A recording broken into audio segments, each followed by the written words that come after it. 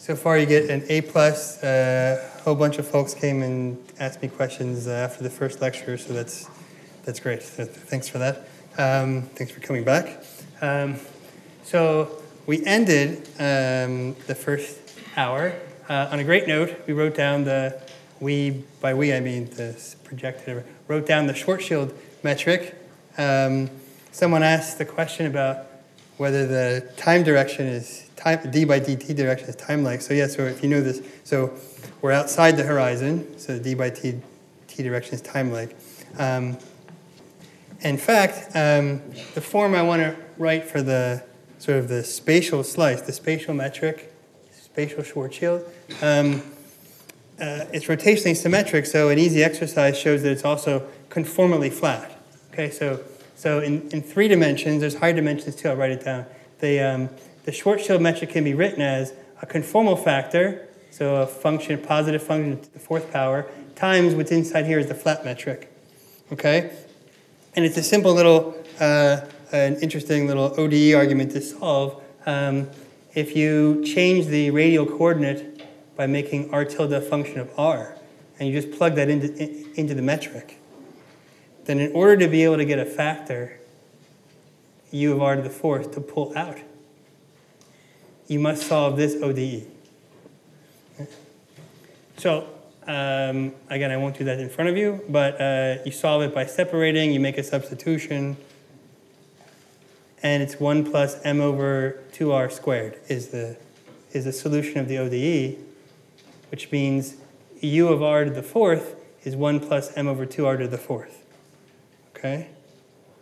So you can rewrite the Schwarzschild metric, the Schwarzschild spatial metric, in conformally flat coordinates. Okay? The spatial part is this conformal factor times the flat metric, and then if you substitute in the time component has this function in front of it. Okay, and that metric is a Ricci flat space-time. So as I mentioned earlier, in terms of the constraint equations, the initial data satisfies scalar curvature 0. It's a time-symmetric solution of the constraints. And really what this boils down to, as we'll see, is that the conformal factor, 1 plus m over 2r, is a harmonic function on punctured Euclidean space. And that corresponds, under the conformal change of scalar curvature, as we'll see, that corresponds to the scalar curvature of the Riemannian Schwarzschild metric being 0. Okay? There's a higher dimensional Schwarzschild too. Right, so I'll say something about the sign of the mass in a minute, but it basically, if you look at 1 over x is essentially the fundamental solution of the for the Laplacian equation in R3. If you do the same thing in Rn, fundamental solution is 1 over x to the n minus 2. And this metric is a higher dimensional analog of the Schwarzschild spatial metric. Scalar curvature is 0, and it's rotationally symmetric. Okay? And it's defined on, so I'll go back a slide, excuse me. So in the original sort of Schwarzschild coordinates, when r equals 2m, there's an issue with the coordinates. It's a well-known issue. In these sort of conformally flat coordinates, this makes sense for m positive. This makes sense for all r non-zero. So it's on punctured Euclidean space. And so the exercise I leave you with at the bottom of the screen is, if you look at this spatial metric, you can look at, inside the space, you can look at the rotationally symmetric spheres at different radius levels and compute their intrinsic area and compute the area profile. How does that change? And if the mass is positive, you find that the areas of the spheres, so large spheres are roughly Euclidean, and then as you move in, the areas shrink, and they get to a point where they reach a minimum area amongst all these spheres. And then as you go inward, as you shrink the radius, actually the areas of the spheres, the intrinsic areas, grow again. Okay?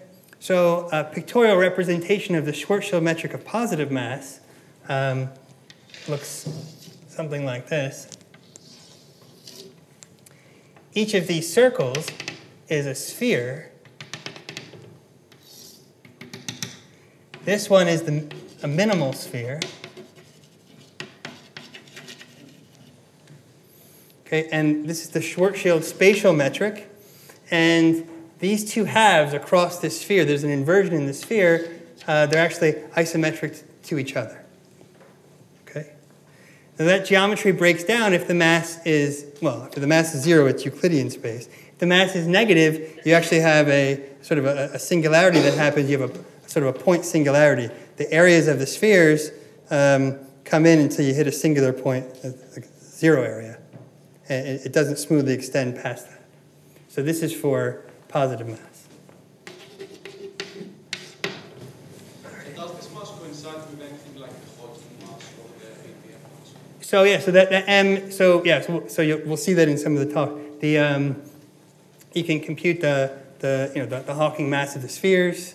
M is the ADM mass in this situation. Right. So it's exactly what it is. Sorry, and is this time slicing you've drawn there? Yes, this is t equals 0. So this is just the spatial piece. T equals 0, right? And we're looking at the spatial metric here, or in higher dimensions here. And so I've had to take those spheres. And remember, each one of the circles is a sphere. So it's large. It comes in to the minimum one, and then as you move in forward, the spheres actually get larger in area. So I've taken those spheres and stacked them up along a different axis. You can see them. Does it happen at a particular radius? This? Yeah. You can compute exactly the radius where that happens. So if you're in 3D, or I guess maybe, is it? No, I think, right. If you're in 3 dimensions, that's m over 2. Yeah. And there's a similar formula for any dimension. Yeah, so you can figure out that minimum sphere exactly.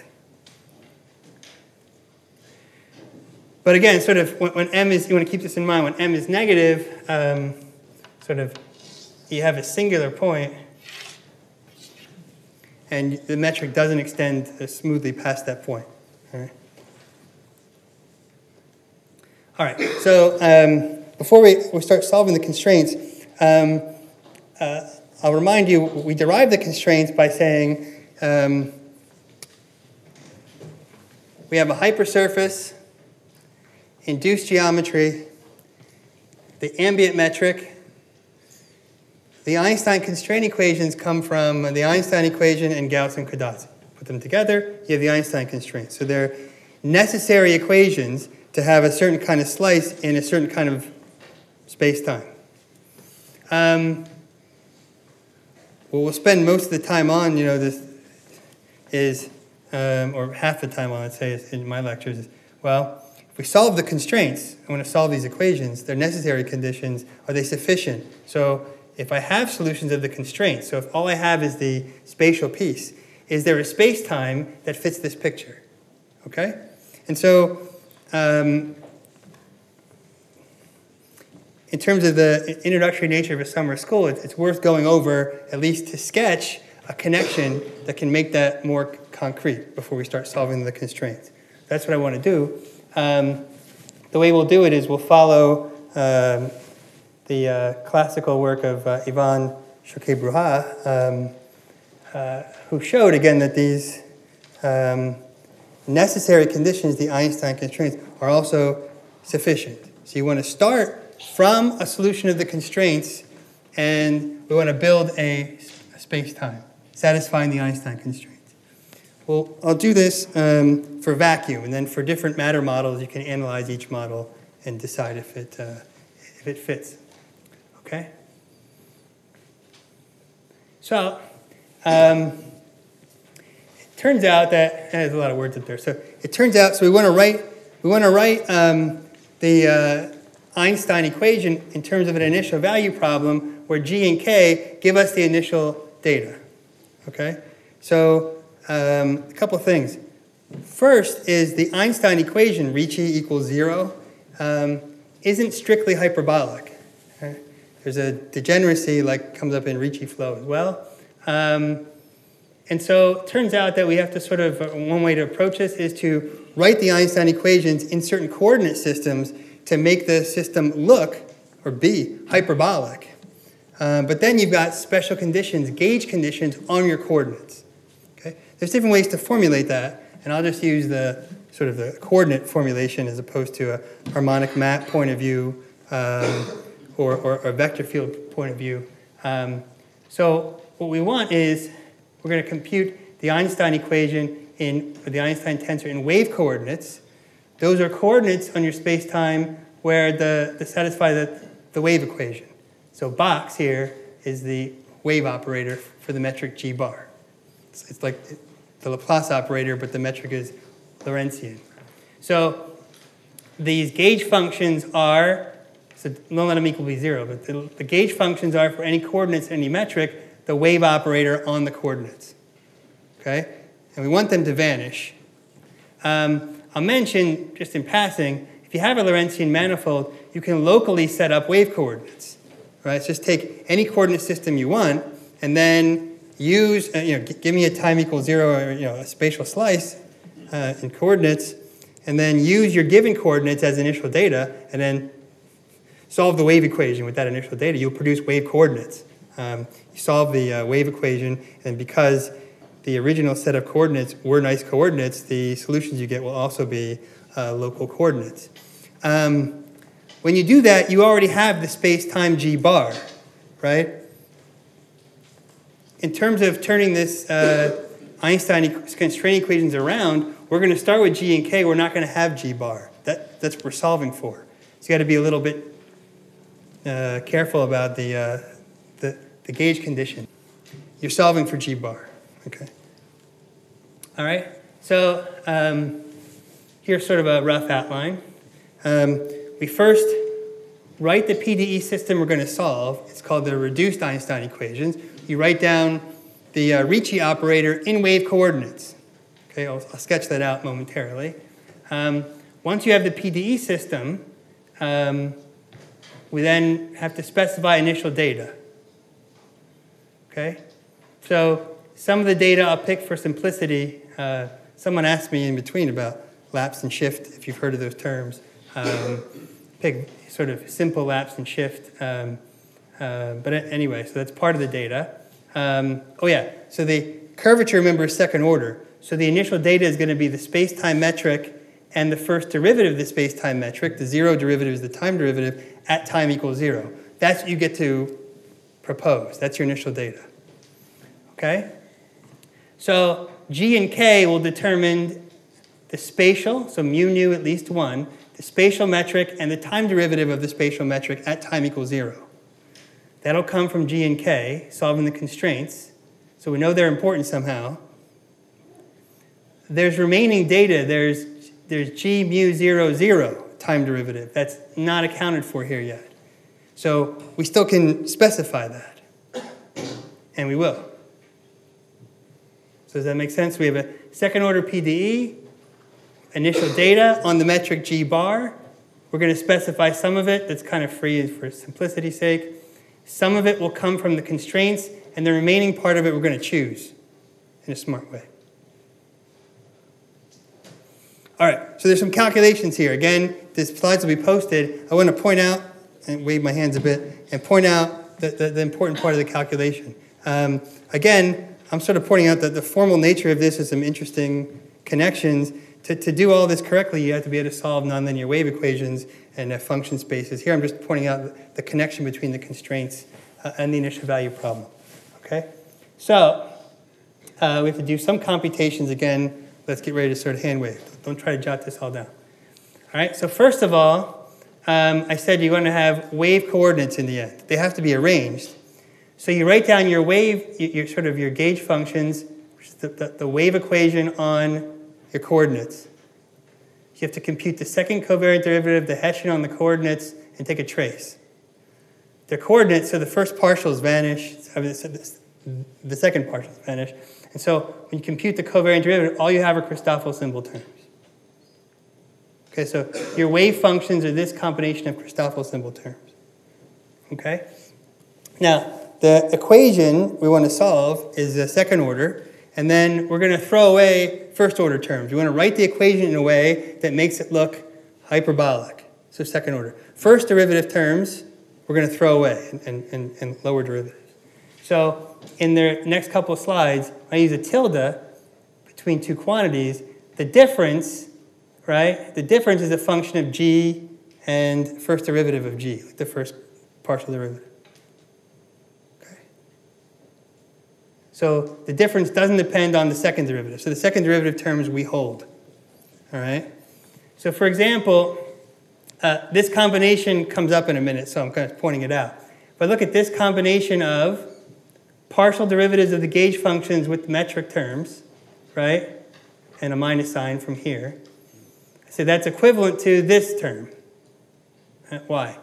Because if I took a derivative of the g, right, the gamma involves first derivatives of g, that would totally be first derivative terms, and I'm throwing them away. But derivatives of gamma have some second derivatives of the metric, I'm keeping those. Okay? You can further expand the derivatives of the Christoffel symbols, and I'll write that up on the next slide.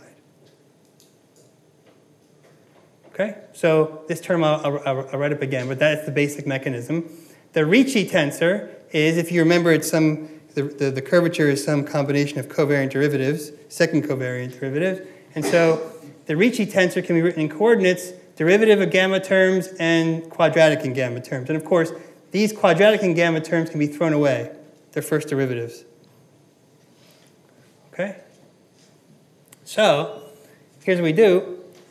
We take the gauge terms. That's the term I had on the previous slide. Okay? So, I'll go back one more, sorry. Take this term here up to a sign. And if you expand these gamma terms, the derivative, throw away first derivatives, you're going to get second derivatives of the metric. Some terms disappear. Okay? It's not hard, but it would take too long to write everything up. So you just write that down, cancel out the terms that go away, and you end up with these terms in orange. Okay? Now the Ricci tensor is what we really care about. And up to lower order terms, that was a difference of derivatives of gamma. I only want to keep second derivative terms. Okay? How many will there be? Well, each gamma will contribute 3 second derivative terms. And if you notice, the first one, IMJK and IMKJ with a minus sign, those cancel. So we're left with 4 second derivative terms. Okay? 3 of them are exactly the ones coming from this gauge term. One of them, with MK derivative, tracing over the space-time MK metric, gives you really a wave operator. So that means if we take the Ricci tensor and add this gauge term to it, we'll get a nice wave operator plus lower order terms that are first order in G. Okay? So if we take our Ricci tensor and add a term to it, we get a nice hyperbolic, nonlinear, but hyperbolic system. So if we solve the Einstein equation on this reduced Ricci, right, it doesn't solve the Einstein equation we want unless those gauge terms are 0. So if the coordinates are harmonic. But to be harmonic, we need to know the metric. So we got to play a game to get it all to sort of square the circle. All right. Okay, so the reduced Einstein equation then has the form, well, this is the nice hyperbolic term we saw, and some first order terms. And there's theory for that, classical theory of Leray, for example. You can solve systems like this. So we're going to have initial conditions for this system. Okay? So we'll take local coordinates on a piece of your initial manifold M. Okay? X0, again, is the time direction, and we're going to produce some initial data. So the point is, the reduced Einstein equation we're going to solve by PDEs. And then somehow show that if we set it up right, we actually solve the Einstein equation. Okay? So, where's the initial data? So again, earlier I said, at time equals 0, will give you G0, 0 is minus 1, and G0 mu is 0. So that means that the time direction we're taking to be unit normal to the hypersurface. Okay? So what about the spatial metric and the time derivative of the spatial pieces of the metric? So the induced first fundamental form is supposed to be G. So that's fixed. The time derivative of G, actually with our given conditions, turns out to be, in this situation, the second fundamental form. If you take the derivative of the metric G on the coordinates mu nu, you get, by the product rule, 2 terms. Since these are coordinates, the 0 and the mu commute. So you can change the order of covariant derivatives. But by our condition on G00, D0 is a unit time-like vector. So all we're doing is computing the tangential derivative of the normal vector. That's the second fundamental form. We can flip a coin for the minus sign. Let's not worry about it. But that's correct in my definition. Okay? So we've got a couple of things we chose for simplicity.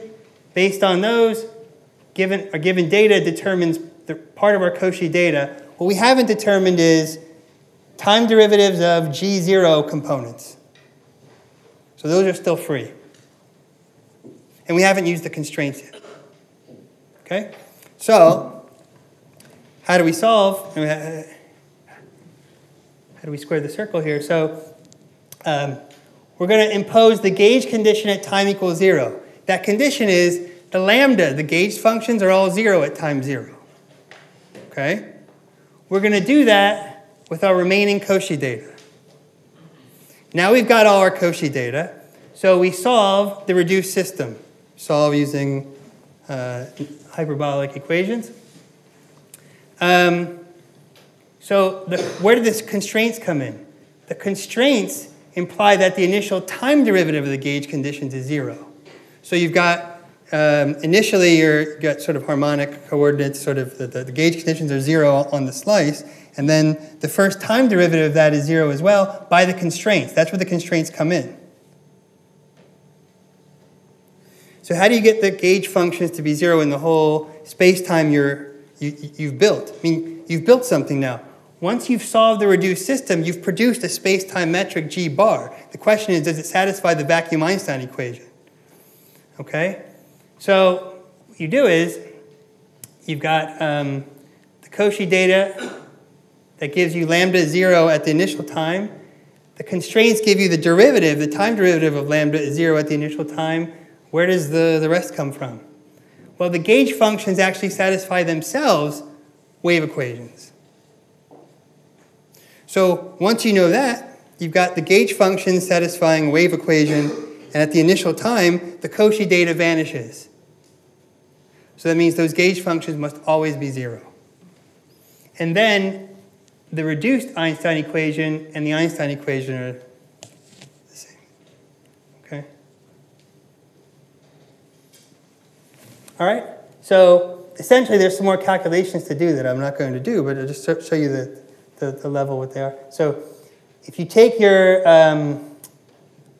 gauge functions and just expand this out, the Christoffel symbols at t equals 0, you already know some of your Cauchy data. It's already given to you. So plug in what you know and show that you can pick these time derivatives to make the lambdas be 0. It's not hard. That's just an algebraic exercise. Okay? Now, assuming you've solved the reduced Ricci equation, the reduced Einstein equation, you can compute the actual Einstein tensor that you want to vanish for solving the vacuum Einstein equation. You compute it, and it turns out it's a combination of derivatives of your gauge functions. Okay? So you just do the computation. It's not too hard.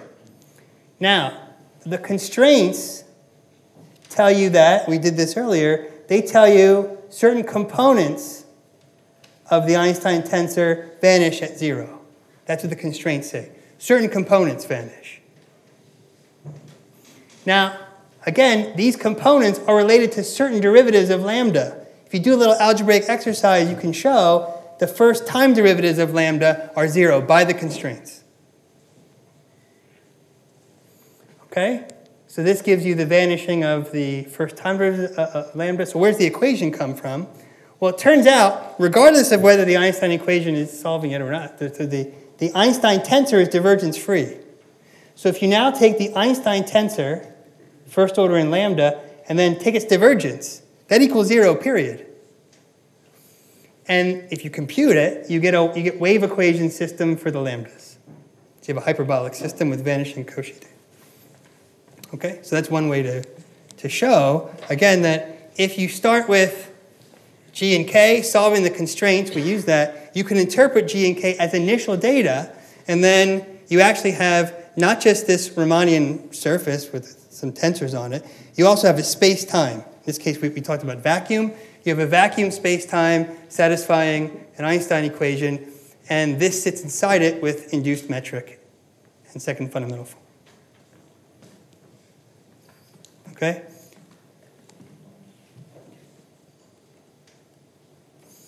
All right, so let's take a quick summary here before we start solving.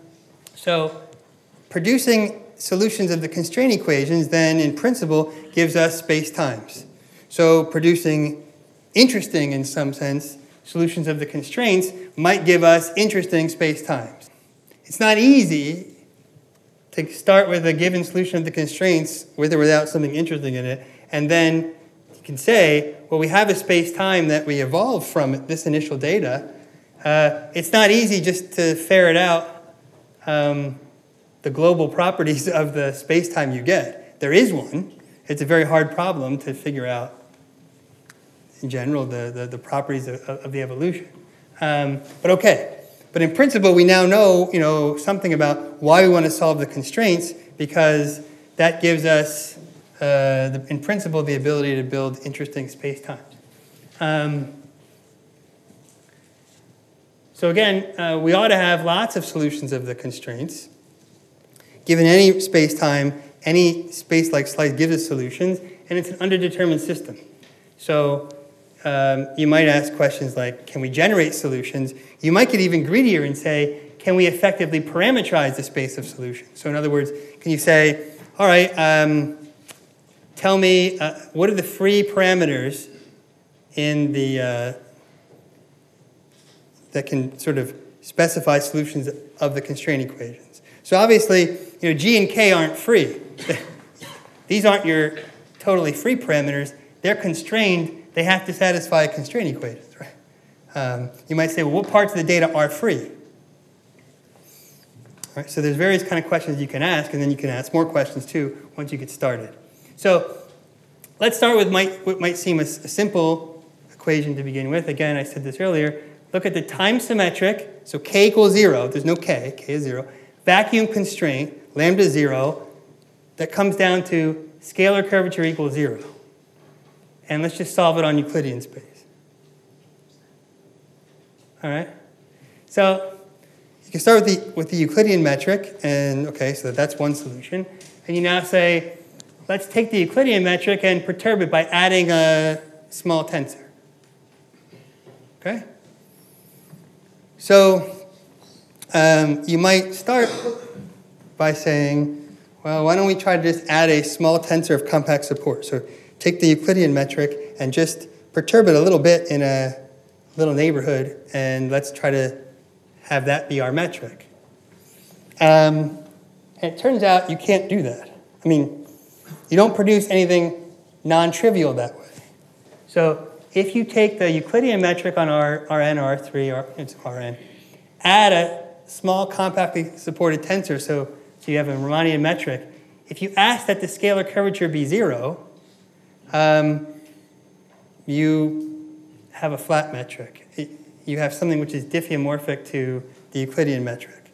That's not obvious, and it's a case of the positive mass theorem.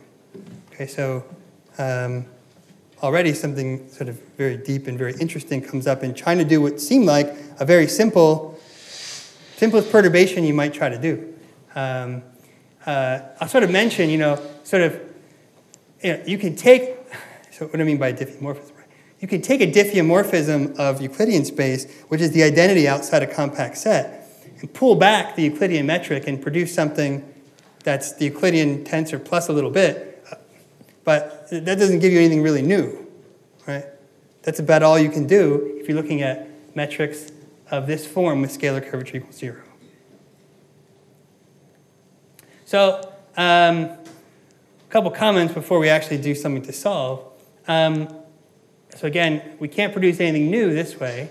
However, I wrote up earlier, I think on the second slide, the linearized scalar curvature operator, which was, I wrote it up in general for any kind of non-degenerate metric. You can write it down, the linearization of the scalar curvature operator in Euclidean space, there's no Ricci term because the Ricci term is 0. And you have these two terms here.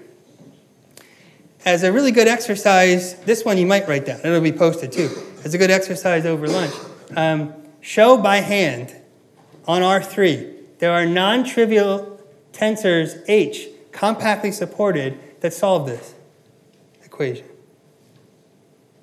Okay? In fact, you can arrange H to be symmetric, compactly supported, have 0 trace, like against the Euclidean metric, 0 trace and 0 divergence.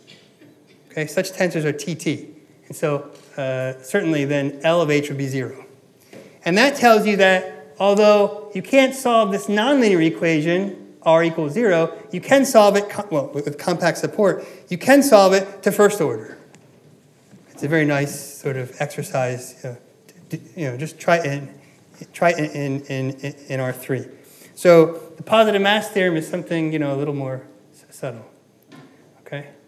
All right. So if we can't solve directly for just adding a compactly supported H to G to get scalar curvature 0, the next thing you might do might be something else. Then the next thing you might do would be to use a conformal factor. So in general dimensions, one nice way to write a conformal factor, it might seem odd, is to write it as u to the 4 over n minus 2. Okay? Earlier I said a conformal factor is just some positive function times your metric. If you write it this way, then when you do the scalar curvature equation that's about to come out, there are no first derivative terms of the conformal factor, exactly for that power. Okay, if I used a different power, you'd have a slightly more complicated scalar curvature formula. Okay, so a formula you will see over and over again in a number of lectures is the following. If you have a metric G and you have a conformal factor with this power, the scalar curvature of the conformal metric is this. That's a good exercise over lunch. It's not as fun as the other one, I think. But anyway, it's a classic one. You got to know how to do it. Just compute, maybe in normal coordinates. In 3D, in case there's too many n's here, in 3D there's the n's reduced to the factors of 8 and power the exponent u to the minus 5th.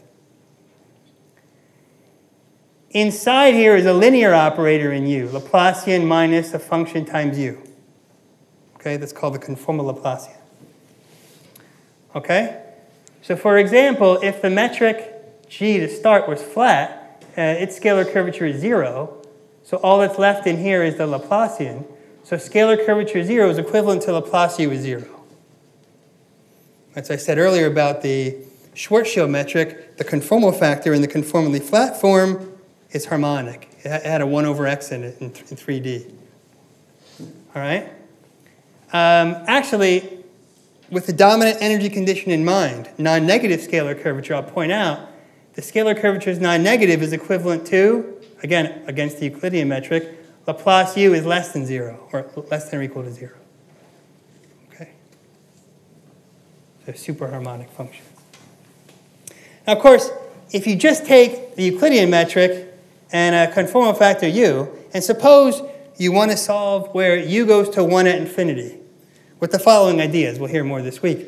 And like in the Schwarzschild metric, as you go toward infinity, you're often studying, if you're studying isolated systems, you might be studying geometries which approach sort of in space-time Minkowski, but in space you might look at geometries that approach the flat metric, for example.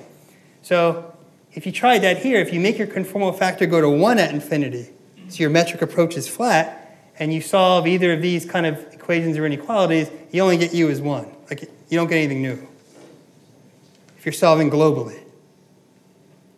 All right? So we want to solve sort of, again, we want to sort of say, let's take the Euclidean, perturb it, and then solve for u. See if we can do that. Okay? So again, it's an important formula. So here's the equation under conformal change.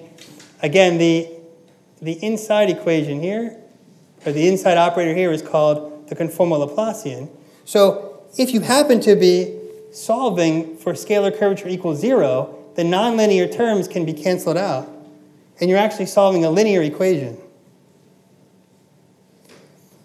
But of course, I also sort of want to emphasize, you want the solution to be positive strictly, because it's a conformal factor. So that has to come into play as well. Okay? All right, so in order to start solving this thing, you want to know, sort of function theory for operators of this form. All right? And again, this one is linear. All right, so here's one way to sort of set this up. So I call G sub h this Euclidean metric plus h for h small, let's say. Solving the scalar curvature equals 0 for a conformal factor reduces to solving this linear equation. Okay? We want u to be positive and go to 1 at infinity for an asymptotically flat solution. So what we'll do is we'll subtract off the one part, write u equals 1 plus v. Okay? So we want v to go to 0 at infinity. So if we substitute this into the PDE, you get a right-hand side from the 1 here, plus 1. So you have a linear equation, the same linear operator, and a right-hand side. Now, a couple comments. It must be on the next slide too, but I'll make them here. So the metric is Euclidean plus something small. That means the scalar curvature term is small. All right? So this right-hand side is small. And this R of GH is small. You have to quantify small in the right kind of spaces, but let's not do that. Say we did. So our PDE is sort of, so the operator is some perturbation of a good old Laplace operator, and the right-hand side is small. Okay? So this operator agrees with the Euclidean operator outside a compact set. As I said, it's sort of a small perturbation of the Euclidean Laplacian. So what you do is, and I'm not going to set up it's not really polite to do that the first morning, sort of set up all the right function spaces to write down the analysis. But you can set up function spaces so that delta is an isomorphism. And you have to do that in such a way, what do we want? We want v to go to 0 at infinity. Okay? We want v to go to 0 at infinity. All right? So we want to have function spaces that capture that. Well, what kernel do you have? So the Laplace operator is self-adjoint. Again, you use the right spaces. But for functions going to 0, self-adjoint, and what's the kernel? Well, if you have Laplace v is 0, and v goes to 0 at infinity, it's just 0. So if you're in the right spaces, it's trivial kernel. And it's, if you have a suitable setup so that it's self-adjoint, you can also say that it has no co-kernel, so it's an isomorphism. Okay, so suppose you set that up, delta, the Laplacian is an isomorphism, and then this conformal Laplacian is a perturbation, a small perturbation of an isomorphism amongst the right Banach spaces. So it must be an isomorphism. So that means you can solve this linear equation then. Okay? You solve it because it's now an isomorphism.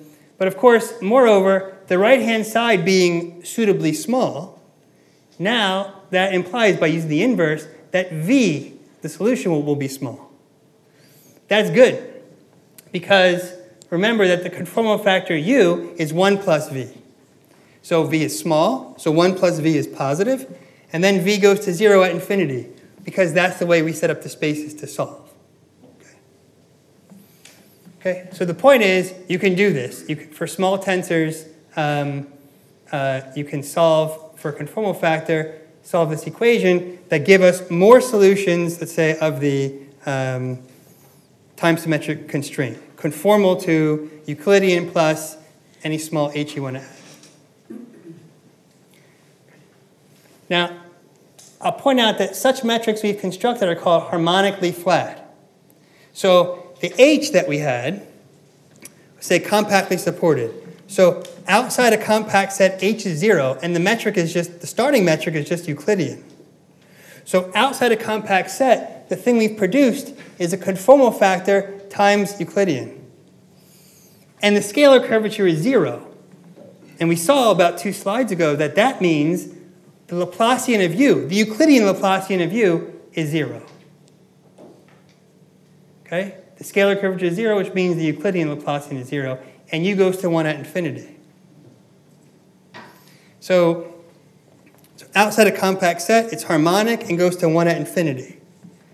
The classical expansion of harmonic functions can now be invoked. And so this is in n dimensions. You can then take your harmonic function, and outside a compact set, it goes to 1 at infinity. It can be written exactly in this form as a converging series. Okay? You might know, I mean, if you don't know this, it's just a fact. One way to prove it is you can invert, it's called a Kelvin transform. You can invert infinity conformally, a neighborhood of infinity to a neighborhood of the origin. And then look at that inversion preserves harmonic functions. Every harmonic function has an expansion near the origin, and then invert it back to infinity, and u minus 1 would have that kind of expansion. In this equation, a is a constant scalar, and beta is a constant vector. In the expansion, the derivative of u falls off 1 faster at every order. You take the derivative of 1 over r, its order 1 over r squared, and so on. Okay? So that's great. If I let a be defined to be m over 2, right? So we saw earlier the Schwarzschild metric had the same form for a conformal factor, except in the form we did, beta was 0. There's nothing else after that. It was just the first 2 terms. And a was m over 2 for the Schwarzschild. So if we do that, our metric g that we produced is Schwarzschild plus lower order terms. Okay? I'll interpret, just briefly and then sort of move on. I'll interpret this vector here. This vector basically measures what we might call a center of mass of the metric. And I'll just tell you the formula. If you define C, I think I got this right, with the right number here. If I define C to be this vector beta, so C is a vector, divided by A, the scalar, as long as it's not 0, over n minus 2. That defines a center of mass. If I compute my conformal factor in coordinates kind of recentered, I get Schwarzschild, what I'd have for the Schwarzschild metric, plus the next term is missing. And then I go to the next term, and it's order minus n. So it's 1 order better. So if you center the coordinates basically around this vector rescaled, the asymptotics drop off from Schwarzschild 1 degree faster. And that defines a center of mass. Should A be 2f? A is m over 2, I think, right? A is m over 2, yeah. 2m. Oh, no, but yeah, I'm not going to, if I go back, everyone will get seasick, but this is in conformally flat coordinates. So it's not 2m over r, like in the standard Schwarzschild, it's the conformally flat form, so it becomes m over 2. Good. Right here at the border. What? Wait, so if you, yeah, so it's n minus 2 to the 4 over n minus 2 times the Euclidean metric. That's when you change the coordinates, it becomes that. Yeah.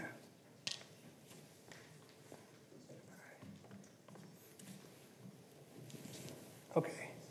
So one final comment on this, then I'll tell you where we're going next. All right. So if we have a harmonically flat metric, so it's scalar curvature 0, and then outside a compact set near infinity, you're conformally flat of 0 scalar curvature with a harmonic conformal factor. Okay. And we have this expansion. We'll hear a lot more about the mass, but and you heard about it here. So that factor in the expansion ends up being related to the ADM mass. Okay. U is harmonic outside a compact set. If we generated it by a small compactly supported tensor, then the scalar curvature equation we solve globally is this one. Okay, that's the vanishing of the conformal Laplacian on U. Okay, so what we're going to do is basically take this equation and integrate it. Okay, now remember, R of GH, that's the scalar curvature of this metric, Euclidean metric plus a perturbation. That scalar curvature, unless this were trivial, wouldn't be zero, wouldn't be positive. Okay, if it's a non-trivial deformation, you can talk about what that means. This function is not going to have a controlled sign. Okay. But anyway, we're going to take this equation and integrate and apply the divergence theorem. Okay. I'll point out if we go to a large enough radius outside the support of H, then the spheres, the region we're integrating over outside, is Euclidean space. Okay? So we'll take the PDE and integrate. When R is large, right, we're just going to get this, the boundary component is just the usual radial derivative in Euclidean space with the Euclidean measure. Okay? Now go back a slide. U has an expansion out there, near infinity. Okay? So we'll plug that in. The only term that matters is the term with the a in it. The derivative of 1 is 0, and the higher order terms are going to disappear in the limit. So they're too small to survive this integration. Okay? So if you do this and integrate now, you just get omega n minus 1 is the area of the sphere, the unit sphere in n dimensions, and we have this. So if we solve, then we end up with twice a, is m, is equal to this integral. And the fact, and actually it's a fact, that m is non-negative, a is non-negative here is totally not trivial. Okay? It doesn't just fall out. There's no sign condition. It's that. It's true. But the fact that it's non-negative is not in that integral. Okay? All right. So that's a little bit of, you'll see more of that in the discussion of the positive mass theorem. So I'll use the remaining 5 minutes of the morning lecture to sort of introduce where we're going next. So what we've done so far is reminded you where the Einstein equation comes from, derived the Einstein constraint equations, showed that they can be determined, or sort of there, you can interpret the Einstein constraints as the conditions you need on initial data in order to have that well-posed sort of initial value problem for the Einstein equation. Okay. So we want to solve the constraint equations, and we just spent a few slides there doing a sort of what should be an interesting kind of example of the simplest constraint, R0, on Rn, just by trying to modify the Euclidean metric. And a number of interesting things already come up in that equation. Okay. All right, so let's get greedier and ask some more questions. So, again, you can get really greedy and talk about sort of the structure of the space of solutions of the constraints.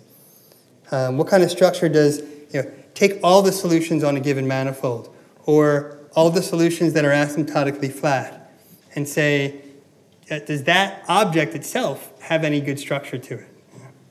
So those are hard questions, actually. I'll point out, if you look at the asymptotically flat metrics of zero scalar curvature on R3, for example, which I said was interesting, and we just talked about solving it, and you look at the moduli space of all such solutions, and want to ask questions about it. So it was only recently proven that such a moduli space is connected. Like the simplest, maybe the simplest topological question you can have about the space is how many components does it have? And that was proved by Marquez using Ricci flow with surgery. So it's, again, it's sort of a very beautiful and deep result. A classical attempt to sort of parameterize the space of solutions, to understand the whole moduli space, is using the conformal method of Luknerowicz, Shoki-Praha, York, Morhu. And I want to sort of introduce that, and we'll see the classical method, and we'll use it to do some gluing problems as well. So I'll use the last few minutes to sort of introduce the method, and then we'll start with it tomorrow morning. Okay? So the method works in any dimension, although I'll focus on 3 spatial dimensions, so space-time 4 for simplicity.